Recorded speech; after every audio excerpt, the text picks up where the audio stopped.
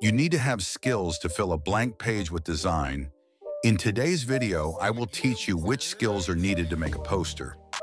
First of all, 90% people watch the video but not subscribe. If you really need good ideas for designs, then you can subscribe to our channel. We bring new videos daily for you. Now I have selected pictures for this design. If you also face problem in finding picture, then you can download pictures from Bing. We just want the product, so we will remove the background. Now we will convert the image into a smart layer so that there is no problem in the further process. Now it is time to make a background according to the product. For this, I will choose a black color gradient background and will write on it according to the design. This will give a structure, and I will place it at a 45% angle and copy and paste it. Now you can see how our product looks on this background. If there is a need to change the background in the next process, then we will change it. Now let's add a title so that we get an idea for the next process. To give effect, I will use a layer mask and a dust brush. Now we had taken 3 plates. To make them visible, we will cut the other plates a little so that all 3 plates can be seen together. For this, I will use layer mask. You also, whenever you design, use layer mask so that you can correct your mistake later. Now I feel that the background should be a little unique. For that, I will use chessboard pattern.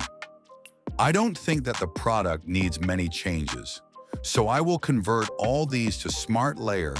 Remember, if there are many changes to be made, then do them before converting to smart layer. Now show some difference in all this, I will use drop shadow effect on this plates.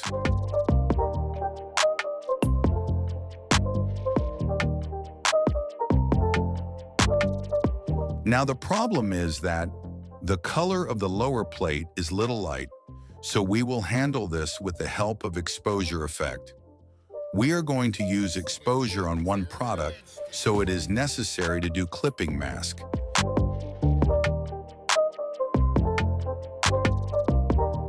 Now it has become a bit dark, but you had to darken the plate, not the food, so we can correct it with the help of the brush tool.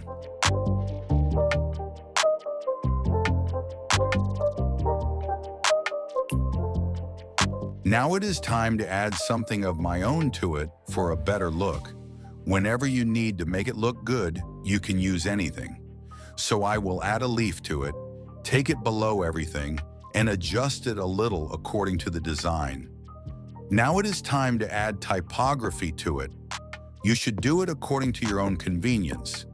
Everyone has their own choices. Main thing, if even after the design is complete, something looks empty, then add some elements to it so that it looks better, like draw something, use some symbols, etc. Our poster design is ready. You will find this poster in the description below. Download it.